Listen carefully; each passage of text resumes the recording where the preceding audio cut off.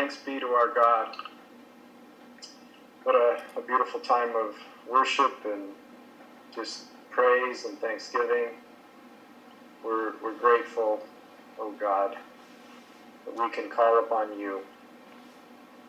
So we're ready for, I think maybe in this iteration anyway, our final installment of the Tabernacle series. Yes. So Rochelle, we're waiting, ready, and energized to hear what the Lord would speak through you and to us. Amen. Amen. Just so to him be the glory. Thomas, I love your choice of songs. The names of our God thrill me. And I've been in a study of a couple of those names, one in particular during this past week, and it's just been very enriching, and it just was beautiful to hear it, and I think very fitting because our tabernacle is a building, but it is a picture of our God also. And another way that it's his name, because we know Yeshua tabernacled among us, and we know that we will have that glory coming also. This is the crescendo of our study. It has been a wonderful study, a very rich study, and I trust a blessing to you as much as it has been to me.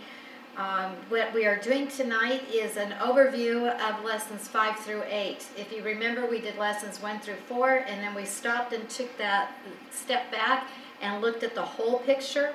Then we moved forward with 5 through 8. 5 started us into the holy building, and we went through 8 last week, so I'm going to be bringing out just highlights, which means we won't stop as long on each piece of the furniture. We won't go into as much detail.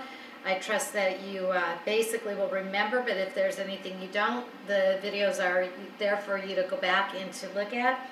But I left out a really important part last week. I couldn't believe it. At least I don't think in my recall that I brought it in. So I'm excited to bring you a real nugget from lesson 8. And then the Lord directed me into a way to really bring this home for each one of us that I am excited to share. Something new that he's teaching me that I will share with you when we come to the end. So I trust it's going to be a real blessing to you. Are we ready? Do I take it or? I'll go ahead and share it. Okay, Roger's getting the PowerPoint up. There we are. So if you can just give me thumbs up, if you can see the PowerPoint, everything looks good. I see 1 thumb up. I see 2. Okay, good. Anyone in trouble, thumb down. All right, now the ones who I can see a picture of, it looks like we are good. Okay, so again, remember this is just an overview, so we won't go into as much detail, but we're going to be stepping into that tabernacle building that you're looking at right now. It was made up of 2 rooms, the holy place and the Holy of Holies, or the most holy place. That second part, the back part, the 15 by 15 by 15, is where God's presence dwelt. I'll remind you that it was made out of wood. The boards were acacia wood covered in gold. Gold reminding us of the deity, but the wood, and being the humble wood, the lowly wood of the acacia tree, reminded us of the humility. So we saw the deity of Yeshua and at the same time his humility or his humanity. The building itself was lifted above the earth, though. It's on sockets that brought it up above. And we know that Yeshua was cut off from the earth when he suffered death on the cross for us. We also saw that the cornerstone of this building was holding the whole building together. It was causing it to grow together, so to speak. And it reminded us that we are on the cornerstone today, the cornerstone of the tabernacle of our Most High God. The cornerstone we know from Pesach, Passover time, being the most important, the one that was set into the building, and then the whole building rested on it. So it's a picture of us growing together in unity, to be one with the Lord, and to realize that wherever the Lord's presence is a spiritual dwelling place for us.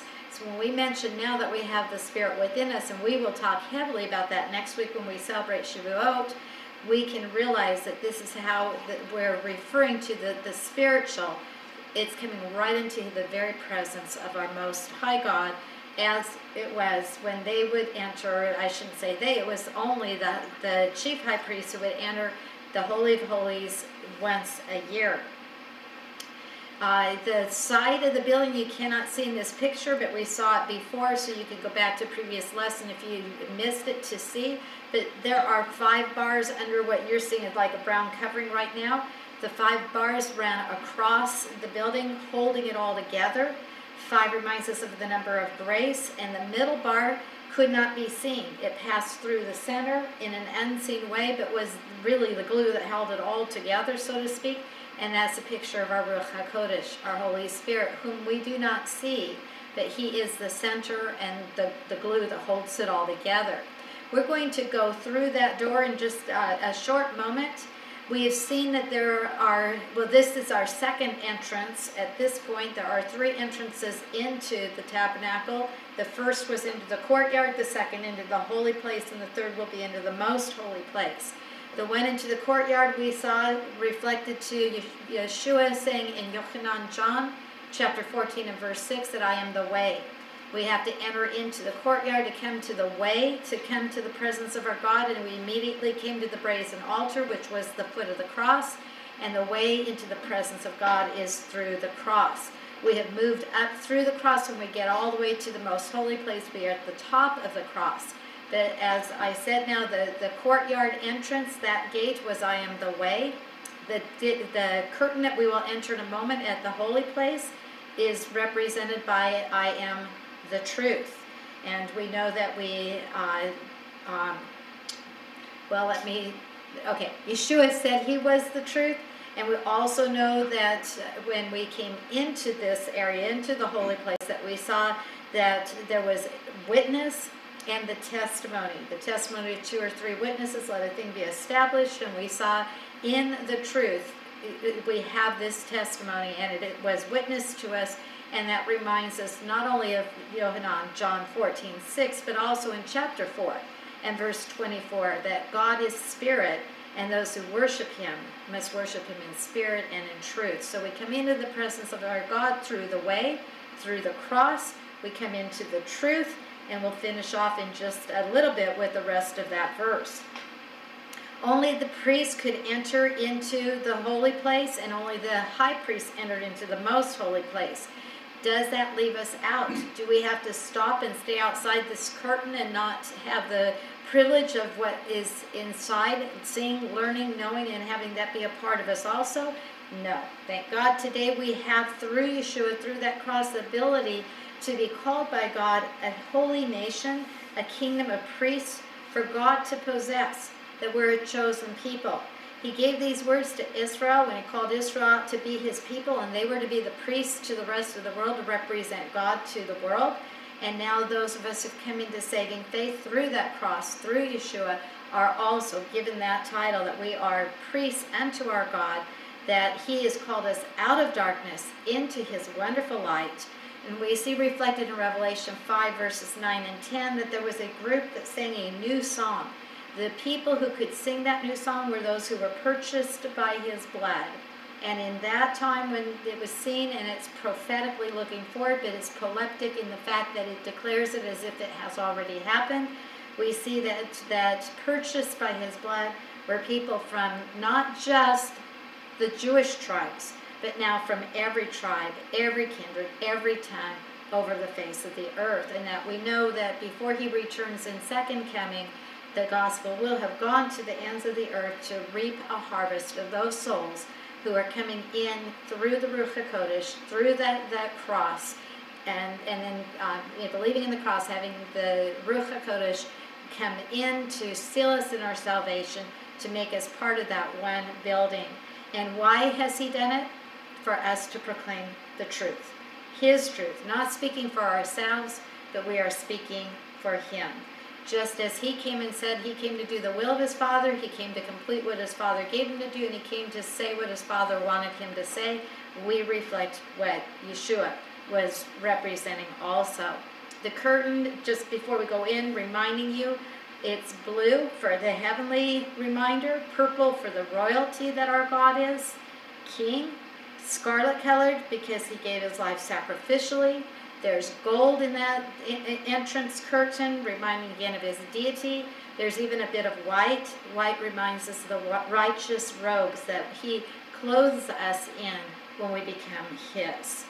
This curtain is held up by 5 pillars. I think you can see it in that one. I'll show you a closer picture in a few moments. But 5 is a number of grace. By God's grace, we're allowed to enter into his presence. And the very top of it was topped with gold, reminding us our Yeshua is crowned with glory and honor. As we go just one step, well, before we go one step closer, let me remind you of the outer, where it looked just brown in the last picture. Remember, we had 4 coverings. The first covering you see, you look toward the back of the picture, is a badger covering. That took the heat in the storm of the desert. It would seal off so that no rain would come in and ruin the furniture that was inside. But there was no beauty in the badger skin. That's a picture of our Lord's humiliation, that he left his glory of the preeminence of God. He left the glory of heaven and came down shrouded in human skin that did not contain what Moshe saw when he saw what was left behind after God passed by. We look at the next covering, and it's the ram skin dyed red. Again, red reminding us of sacrifice. But this also being the ram skin was, the ram was a picture of vigor, of strength, and that shows us the Lord's consecration unto death. It took strength to come to die. And we see also that this was another excellent covering from the elements of life, that it would not allow there to be harm come to this building. The goat's hair usually is black. Here it looks white in our picture. Remember, we just have artist renditions, and we'll find a few varieties as we go along the way. But goat's hair was a great insulator from the heat and also from the cold, keeping out the cold and rain, keeping out the heat in the summer. And then it was made of a linen material, that you see that in the front, fine linen material. Again, we see all the colors. It's the linen was to remind us of the righteousness of our God, and on that curtain, not seen by anyone but the one who was inside and could look up, was embroidered carving, the cherubim. And remember, the cherubim protected or guarded or vindicated God's holiness. It's his place of protection. When we hear the psalmist say that under his wings we have come to into a place of safety, that's the picture of the wings of the cherubim, the safe place where God's holiness dwelt. It's where his holy will is exalted. It's where his power goes forth. And we see even the power of the angels that he sends out. Because when they move his throne in heaven, when they go in his bidding, this is not your little cherub angels with puffy little cheeks and baby sweet pictures. This instead is powerful, majestic, mighty angels who are guarding that holiness of God. I'm going to take you inside now, and we're going to look at the altar of incense. This was right in front of the inner curtain that we have not talked about yet. It's that third curtain. Right on the other side of that third curtain, I will cheat and tell you, in the most holy place, because I know you know, is the mercy seat. So we have the altar of incense, and the mercy seat in essence would be facing each other were it not for the curtain in between. The altar of incense was the highest piece of furniture in the building, and it's representative of our prayers going up to heaven. That veil that was hiding God's presence was there at a time that when the high priest would go in, he would take from this altar of incense the smoke that was going up. He would take in around that veil to the inside to the mercy seat. It in essence put up a smoke screen so that that glory presence of God would not blind the high priest. But we see that these two pieces of furniture were meant to be interacting in the sense that it's through our prayers that we come into that mercy seat. In our prayers, we are repentant, and we cry out for the mercy that he is freely giving to us in that mercy seat. In that sense, the altar also spoke to us of the perfect and sacrificial life of our Savior, our Messiah, who is also at this point our intercessor, standing there interceding for us day and night. Just as the high priest interceded when he represented the people to God, we have the great Kohen Gadol, the greatest high priest, who is for until we are home with them, interceding continually for us. Prayer was to be perpetual without ceasing, and the fire for it was lit by the brazen altar. That reminded us of the sacrifice that was made for us to have this relationship through prayer with our God. So it would bring us into a point of praise, and there was to be nothing else burned on this altar of incense, no strange incense. In other words, it could only be our prayers. As we go on, we're still inside in that first room, and we're going to come to the next piece of furniture that we're looking at in there. In a moment, I'll show you the pieces in relation to each other, but this was our table of showbread. It spoke of fellowship and communion. The priests ate the bread. They would eat it a week later. It was kept fresh. It was kept warm. When we think about the priests eating the bread, and we now, when we eat bread, what we're doing is we're meditating on the one who is called the bread of life. We get that from Yochanan, John chapter 6, that he is the bread of life, the bread that's come down from heaven, the man, or the manna, as you would say. This is also called the bread of the face, or the presence bread, because God's people are ever in his remembrance. He's always presently remembering us. If it were made without leaven, then it would be a picture of Messiah's holy life, sinless life. When it was baked, it would be a picture of his suffering, the crucifixion for us. Most likely, though, it was that was without leaven. Did I say that correctly? Most likely, though, this was leavened bread, and if it was, then it would be a picture again, 12 to represent the 12 tribes, and that they daily needed to eat from the bread that satisfies. And that again would be the one who is called the bread of life for us. In this same room is the candle stand. We looked at the candle stand and saw it's made out of pure gold. Very, very expensive today, and they have one made ready to go in the temple when the temple is rebuilt. But it had to be made specifically. That was the only light in the entire building. There would be one shaft, and it would feed off the six branches would feed off of that one branch. So if you look at the middle of this one, the middle branch, you will see the others branch off out of it. In essence, that middle one is feeding all of the others. It was made out of beaten gold, B-E-A-T-E-N, reminding us of, again, of the crucifixion, where he was beaten for us, took stripes for our healing. Yet it also has little buds that you're seeing, and that's representative of the almond branches that would bud.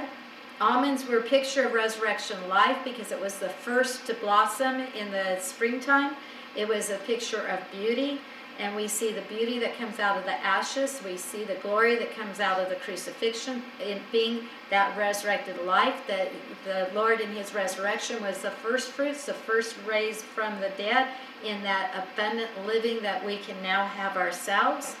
It's a picture of Yeshua then obviously being the light to the world.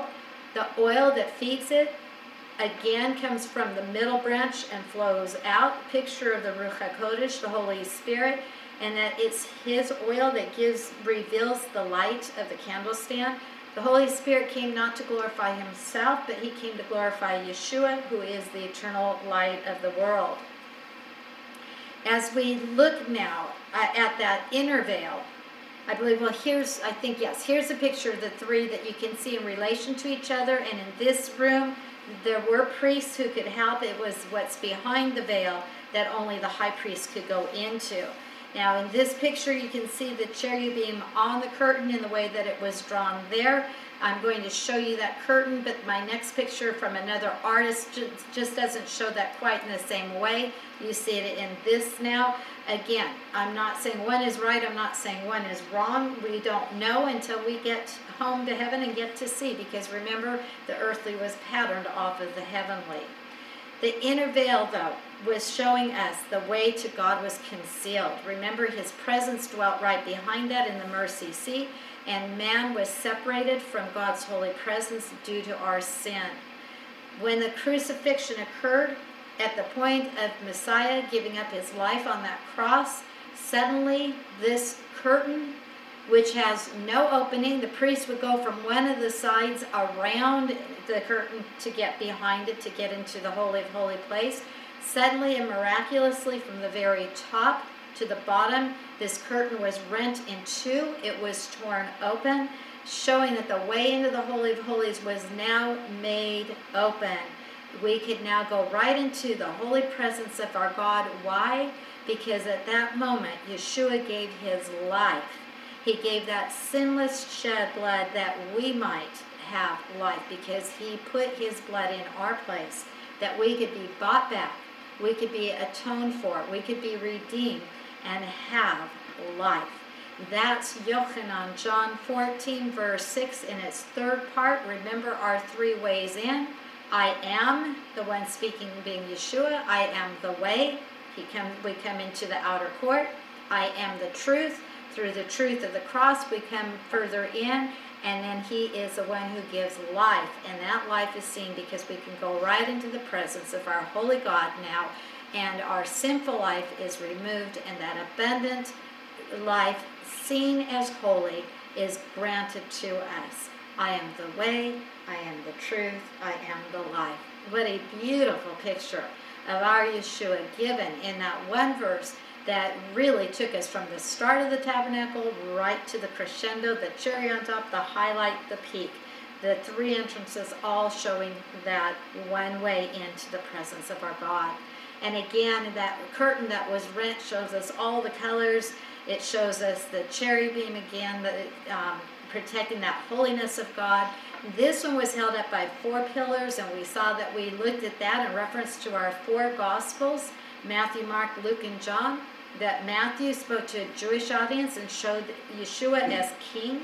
Mark showed him as the servant. He was the one who humbled himself as a servant.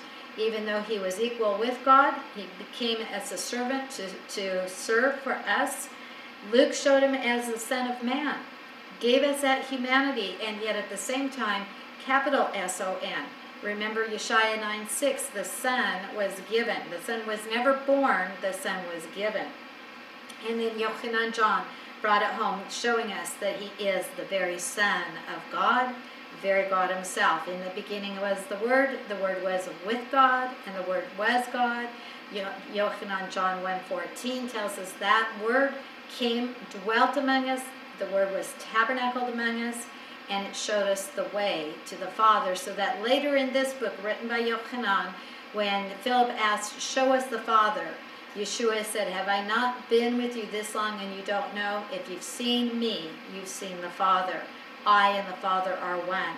Those who say that he never claimed to be one with Jehovah, he did claim, repeatedly claimed that. Also, these 4 pillars that are holding up the curtain have silver sockets at the top. Remember, silver is a picture of redemption, and that reminds us of Vayakra, Leviticus 17:11, where we are told that the life of the flesh is in the blood, and God has given it on the altar for the remission of sins, because without the shedding of blood is no remission of sin. When did God put blood on the altar? The only time we know of, and the only time necessary, was when Yeshua, very God himself, put his blood on the mercy seat for us. It's, again, remember, this curtain is positioned just before the ark that leads into that mercy seat, that place where the blood would be placed. And I believe, oh, nope, I'll show that to you in a little bit. I've got to show you something first because we're going to go behind that curtain and we're going to look at that mercy seat. But there's several parts that we have to look at for the mercy seat. Because when I call it the mercy seat, I really have to give it another name also. It really is the ark. The mercy seat literally is the lid that's sitting on the ark. And we'll show that in another picture in a moment. But the ark, which could hold things, and you see a picture in the front of several objects that were pictured as what at least at one point in time were in the ark or resting right by the ark. Ark means a place of safekeeping. That's why it looks like a chest, again made out of acacia wood, the humanity and humbleness of our God, covered in gold, crowned. It even has a crown around it made out of gold, because even though he was humbled, he has become crowned with glory. The objects being shown that were placed in the tabernacle, in the ark, were the 2 tablets of law, and that represented Yeshua's perfect life. He is the only one who kept the entire law. Remember, if you broke even one commandment, you were guilty of it all. But he lived a sinless, perfect life, and is represented to us by God's law, which he never broke. The pot that you see could be representative of a pot of man, or the manna, that Jehovah, I'm going to say, God from heaven, rained on the people for 40 years in the wilderness to feed them. They always had sufficient for the day, never could pick up enough for the next day, except for Shabbat, the day they were not to do any work. If they picked up more than a day's supply any other time than storing it for the Shabbat, it would turn wormy, it would be disgusting. What do we see? We need to feed daily on the one who gives us life, that bread of life. Also, the rod that you see is a picture of Aaron's rod that budded, Aharon's rod. Remember a few moments ago the candlestick that looked like the almond tree branches? That rod was an almond tree. When it was placed in the temple, along with the 12, all 12 tribes had a representative. They each put a rod in there to see who God was saying was the one that was his choice to be the high priest. And at this time, Moshe was the leader. Aharon, being his brother, Korah had come and said, "It's too much all in the family. You're taking too much power, Moshe." And they said, "Okay, let's leave the verdict with God. Who is God's choice?" Well, all the other rods were still dead. They were just dead sticks that next morning. And Aharon's had not only budded, blossomed, but it also budded and had almonds on it. God's choice that this was the one who was to be representative in the priestly role. We're noticing now that when I called it the mercy seat, that it was the lid of that chest, and that means the mercy seat means to cover or to atone. It's the place where God's mercy, which demanded justice, would be met. That's propitiation. Propitiation satisfies the payment for the sin that had to be taken care of. God could not wink at sin. He could not ignore it. He could not say, "Oh, that's okay, I'll just forget it." It had to be a payment price. The wages of sin was death, and it was atoned for. The propitiation of our salvation met here at this mercy seat. The cherubim were a part of that lid. It's all one piece that they were carved out of. They would come from each end. Their covering would come toward, with their wings would come toward the middle, and his presence would dwell right in the middle. This next picture may give you just a little bit better of an idea of that. You see the arrows pointing to the cherubim and the mercy seat. The crown, remember, was the top of the ark. The poles we've not talked about, but the poles enabled this to be picked up and carried, because wherever they were, there was a way for atonement made for them. Wherever we come from, over the 4 corners of this earth, atonement is there for us all. No one anywhere on the face of this earth will be able to stand before God and say that they could not be atoned for. The way was open to all. We see that I've talked about it being crowned with gold, again, the exaltation. But my next picture I will show you shows where the blood would have been placed. Well, let's show this one first. Here's another picture that I think gives you a better idea of the wing covering from each end that would cover, and it was believed that the presence of God dwelt right there in the middle, so to speak. And so that's why this next picture shows the blood placed on the mercy seat between the cherubim, where our sins were atoned for. The high priest would go in his linen breeches. We'll look at those again in a little bit. It was white. He had stripped down just to the white undergarment that he wore, showing the purity that was necessary. But when he would come out, he would be robed again in all of the glory, and that's showing proof that that sacrifice was accepted. Our Messiah was stripped down, so to speak, when he hung on the cross for us. The humility was seen, but the purity was seen. And then when he came out from the grave, he came out in his glory. And when we see him, we will see him crowned with his glory. Now the mercy seat is the only seat in all of the tabernacle. There were no other seats. The priests never sat down. If you remember that picture before the curtain, you saw 3 priests that were busy working. Their work was never done. But Yeshua, being our great high priest, when he finished his work on the cross, he cried out, more than claimed, he cried out.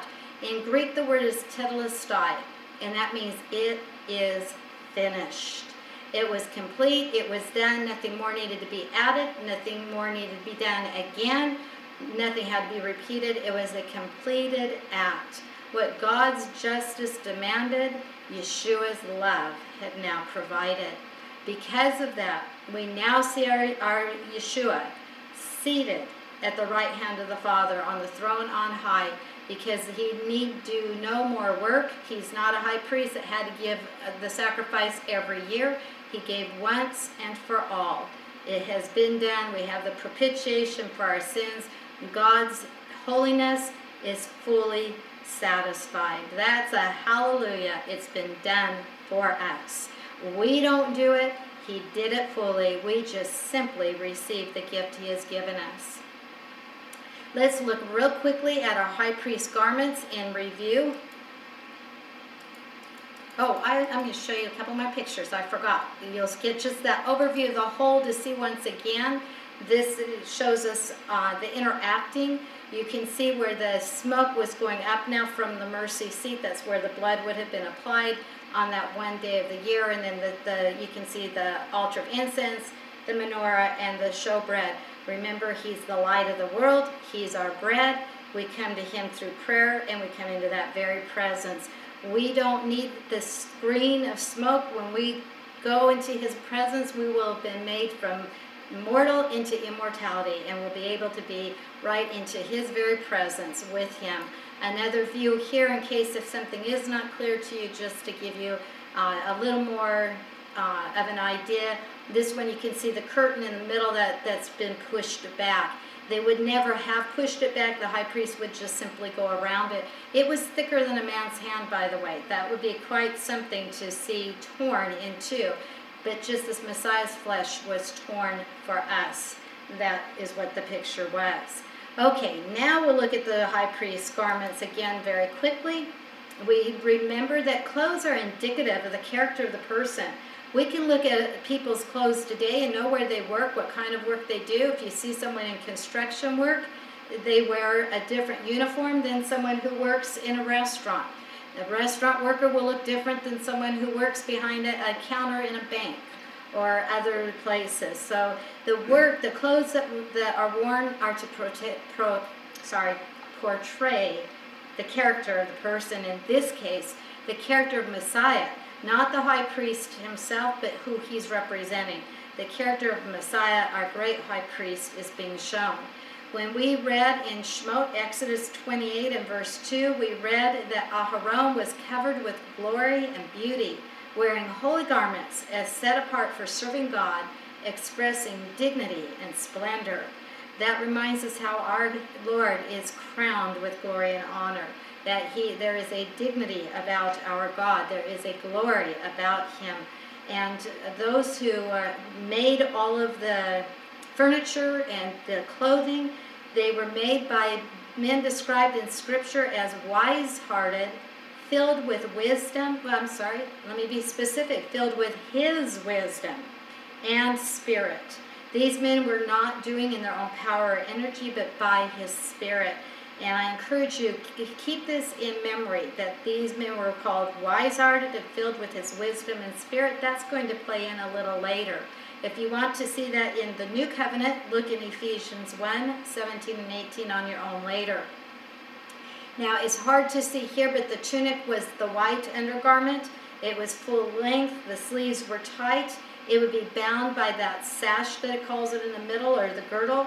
That would remind us of him being a servant, because the sash would tie the girdle where they were able to work. So it was these pieces were reminding us that he was the servant who came to serve. But then it was covered by that blue robe, and blue reminds us of heaven. Is where he came from, where he is his rightful place of abode. He is ministering for us. but he is also now in the heaven interceding for us. The blue robe was one piece, one opening. It would not fray. There was a wholeness about it. There was an integrity about it. Nothing could mar or interfere with his high priestly ministering. The high priests that were representative of him were not necessarily always a good representative. But with him, nothing interfered. The work was done perfectly. At the bottom, you see on the left, it says bells and pomegranates. Remember that the pomegranate spoke to the fruitfulness. It reminds us that we should be producing fruit of the Spirit. It also reminds us that he presented fruit to the Father. And how is that? When he presents us. We are the fruit of his labors. Those who have come in to believe in him, we are his fruit. And for us, he is abundant, he is sweet, he is refreshing. The bells that were placed along there also were not so that they could know if something happened to the high priest behind the curtain. No, they were to sound forth the word of God. Remember, the high priest was to represent God, sound out his word, testify of the Father. We can read again of this in John chapter 5 and verse 36. Yeshua said he'd come to do all the Father had sent him to do. And he was sounding it out. And we now are to be priests that are carrying the sound of the Word of God out to the world also. Again, we see all the colors represented in what has been worn. I'm going to draw your attention to the ephod, so we'll go to a picture that shows that close up. I forgot to show you my next one. This gives you just, another version to give you some other ideas. Since we went through it before, I'll go ahead and go past it quickly, and we'll go down to our ephod. The ephod was on the breast. This had all the colors again, spoke for all that they represent. There are two pieces to this. It was joined at the shoulders. You can barely see that in this picture, but it's there at the top. Two onyx stones held that together, and engraved in those two stones were the names of the 12 tribes. And it was a picture of the governing over the 12